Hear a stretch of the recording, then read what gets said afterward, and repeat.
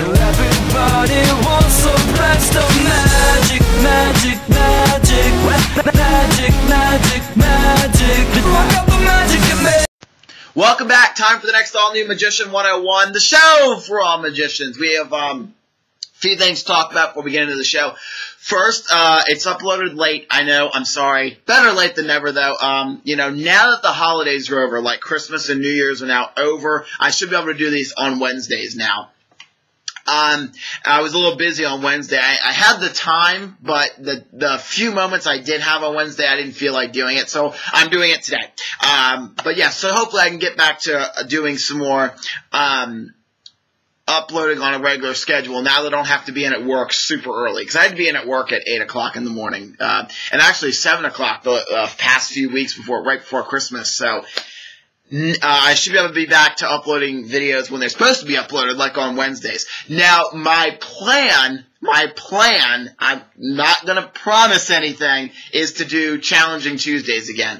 But we'll see how that works out. I may not do Challenging Tuesdays. I don't know. We'll see how it works. Also, if you're not following me on Instagram, you should. There's the links to everything down below, my Facebook, my Twitter, my Instagram. Follow me there because I'm doing another 365-day challenge if you didn't see it already.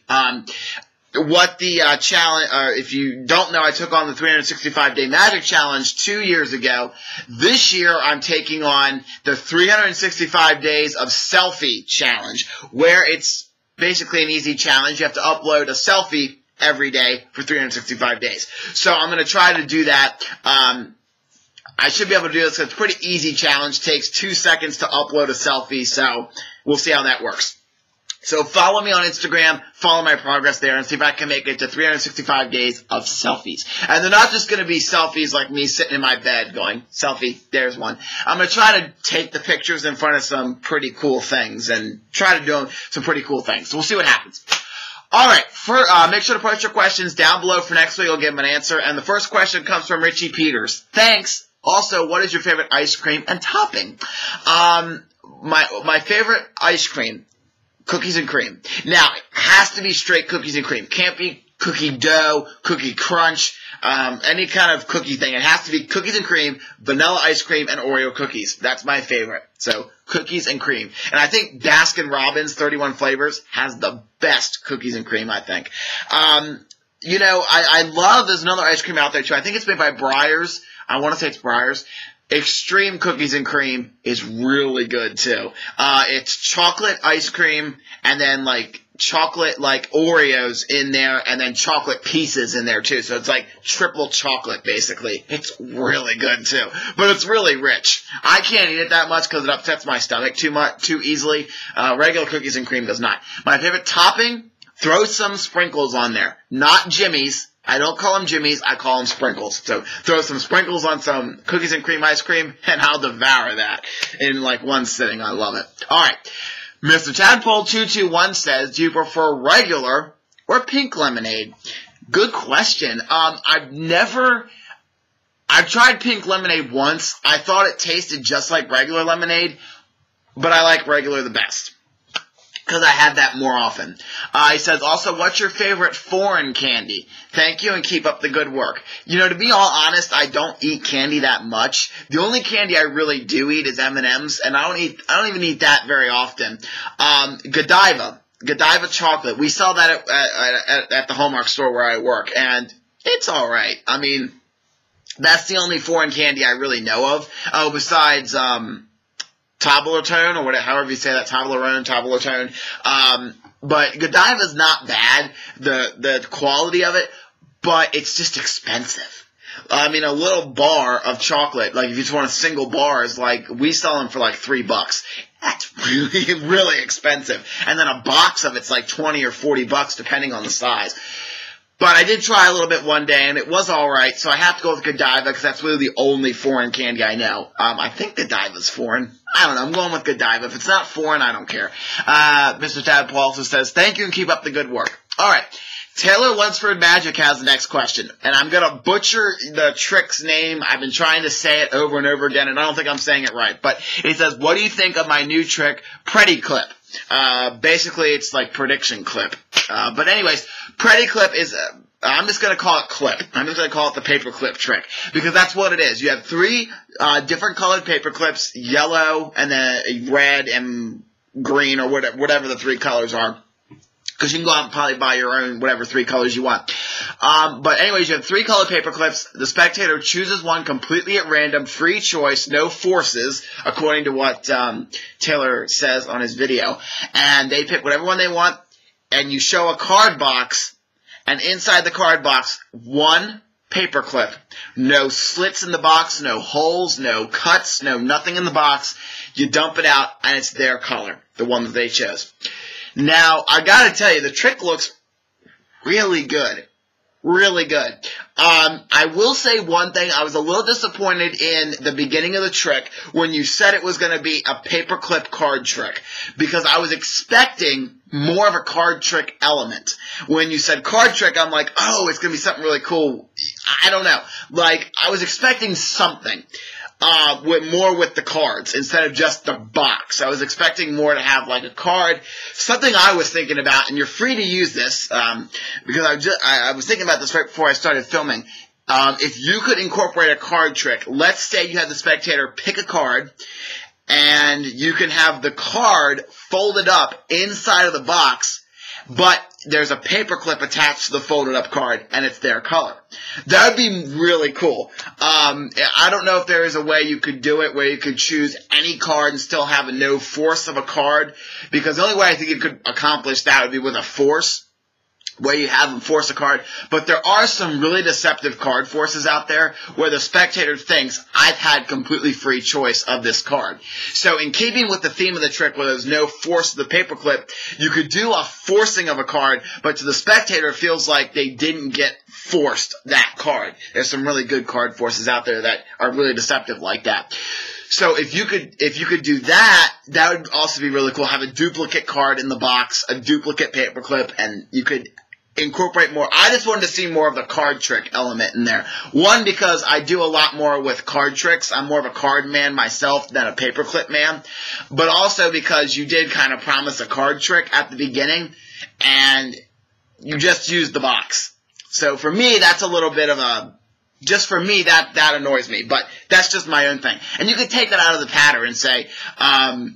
you know, one thing you could also do, I also just thought about this. You could say, we're going to do a paperclip, and we're also going to use this box of cards. Because, you know, card boxes don't really get a lot of love in magic tricks. We usually just discard the box and use the cards. So let's use the cards.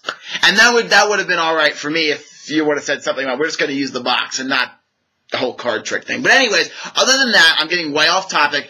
The trick is really cool. Because if it is true and there is no forces... It's really good. It's really good. So I cannot wait till you do whatever with that trick. Teach it, tutorial, or sell it, whatever. I can't wait because that looks really cool. But if myself, I'd probably play around with the trick a little bit more and add more of a card element for me. All right, and the final question. I love this next question from Wayne Carter. Hey, great show. Thank you. Keep up the good work. Thank you. He says, what's the hardest trick that you have learned to do? How long did it take to learn? And is it part of your shows? Good question. Because there's not one definitive answer. There's always a trick that's going to be harder than another. Because you don't know a sleight of hand move. If one card trick says, oh, you got to learn this completely new sleight of hand move that you don't know how to do, that trick's going to take a lot longer to learn because you got to learn a new move to add to your show. With that being said, I've thought about this all week, and I'm like, what is the hardest trick? Probably the hardest 2 tricks that I ever learned how to do. They're both Bill Malone tricks, Sam the Bellhop and Rub-a-Dub-Dub. Sam the Bellhop, not as much because you're not doing much. You're doing sleight of hand in it, but you don't have to worry about doing a ton of difficult sleight of hand, if that makes any sense. I'll explain more about it because with Rub-a-Dub-Dub, there's so many phases to that routine. All you're doing in Sam the Bellhop, you're doing the sleight of hand, but you're also just telling the story and turning cards over. In Rub-a-Dub-Dub, you are placing balls and doing a whole cups and ball routine. And cups and ball routines are really tough to learn. Really tough. they're not tough to do. I don't want to say they're tough to do, but there's so many moves when you get into the more advanced cups and ball routines that are out there. You got to remember all the steps as well as interact with your audience. So both of those were tough to learn, mainly because of the story. You have to remember the story. So that's what makes those two tough. You got to remember Sam the Bellhop, and you got to remember Rub-a-Dub-Dub. Now, for me, learning new things and learning stories like that, it's, I don't want to say super hard for me to do, to like remember, because some people can just look at like a movie script, like if they're going out to do, like if they're going to be in a play or something, they read through it like 5 or 6 times, and they've learned their lines. For me, I have to memorize it and keep going over and over about 20 times, but I do get it eventually. So, you know, and that's and I talked about this a few weeks ago. I have that learning disability that I had to have like IEPs in school and things. And that's part of my learning disability. I can't learn things super quick like some people. It takes me a while, but I do get it and I do it. So those are probably the 2 hardest tricks. But there's other tricks, like I said, that are hard to do. Like when I first learned how to do the Elmsley count for some trick. I don't even remember what trick I was learning, but that trick was hard for me because I didn't know the Elmsley count, so I had to learn that as well. So I would probably go with Rub-a-Dub-Dub and Sam the Bellhop. Sam the Bellhop, and I do use both of those in my shows. Not really Rub-a-Dub-Dub as much because that takes up a lot of pocket space. You have 3 golf balls, 3 cups, and the pom-poms. So that takes up and 3 pom-poms, and that takes up a lot of space in your pocket, especially the golf balls. So I don't do that as much, and because it's such a long, drawn-out trick that if I did it at every show, it wouldn't make any sense. So I do it, but not as much, and I do Sam the Bellhop an awful lot too. Again, that's another long trick, takes a long time to do because of you're telling this whole story, but I still do that as well. Alright, thank you guys so much for watching. Make sure to post your questions down below for next week. I'll give them an answer. Follow me on Instagram for my 365 days of selfie contest, and I'll see you next Wednesday for another all-new Magician 101.